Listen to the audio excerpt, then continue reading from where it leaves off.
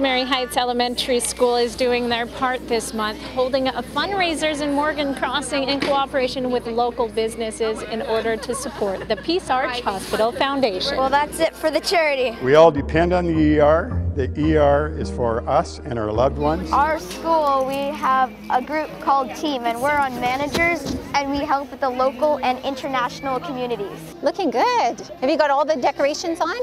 Yep. The leaders I have here are from grade 6 and 7. What they've done here is put together some decorations, and they're working to support a local cause. Decorating a Christmas tree for Peace Arch Hospital. The money from this wonderful group of young people is going to go towards the ER. Currently we have an ER that is servicing almost 50,000 people annually, and we have an ER that is built for 20,000 people.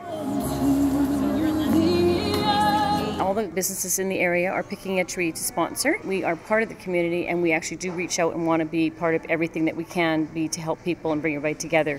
Knowing that I've done something, and then in the end, somebody becomes happy. Students will also be gift wrapping on the 15th and 16th of December to raise additional funds. I'm Leah Bolton for Joy TV News.